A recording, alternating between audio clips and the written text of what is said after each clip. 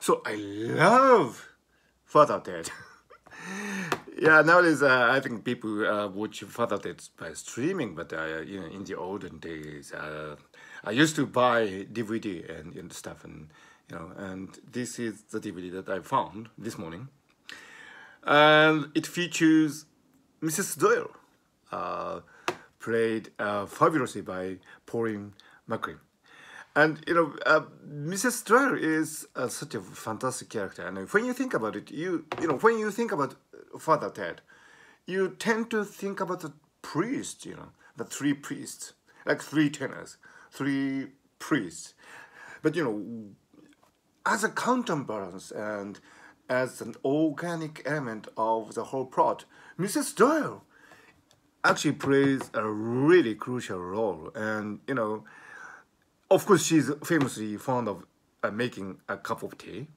And when a new tea making machine arrives, she vandalizes it and destroys it. And it's wonderful. And, Mrs. Doyle is such an interesting character. I mean, she does all the, chores, and she falls from the roof, and, she stands in the parlor all night with a cup of tea in case somebody all of a sudden wants that. You know these wonderful things, and she really likes a milkman. She has altar dedicated to the memory of the milkman, and so on.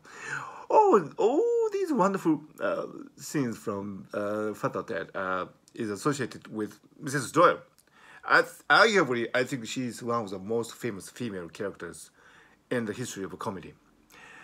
When the documentary for Father Ted was made, all the main characters were interviewed, but Pauline McLynn declined to be interviewed, and for me, it showed some discipline, principle that the great actress has been holding all these years. Nobody knows why she didn't agree to be interviewed, but it stands out as a really memorable reaction from this really great actress. And I sometimes think about it, and if you reflect on the performance of Mrs. Doyle, after you learn that the actress Pauline McLynn has declined to be interviewed in that